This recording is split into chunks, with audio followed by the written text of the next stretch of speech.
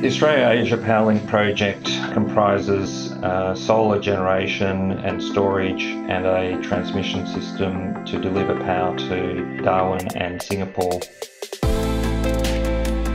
This is the largest infrastructure project conceived in the world to deliver renewable electricity, and it's also unique in that it integrates what is existing technology in a way that allows us to provide that large volume intercontinental power delivery from Australia to the Southeast Asian markets.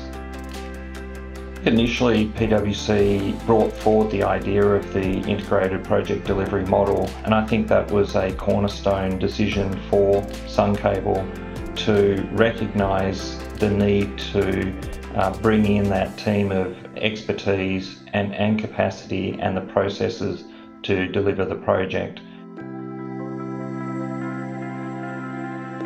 The Australian-Asia PowerLink project will help solve Australia's carbon emissions footprint. It will provide once-in-a-lifetime economic opportunities for communities including the First Nations peoples across the Northern Territory and supply chain businesses across Australia. It will pave the way for a new Australian export industry, and that will create jobs and it will change lives. Sun Cable chose to work with us because of our integrated infrastructure offering, which brings together a community of solvers delivering tax, legal, equity and debt advisory, financial modelling, economic analysis and procurement.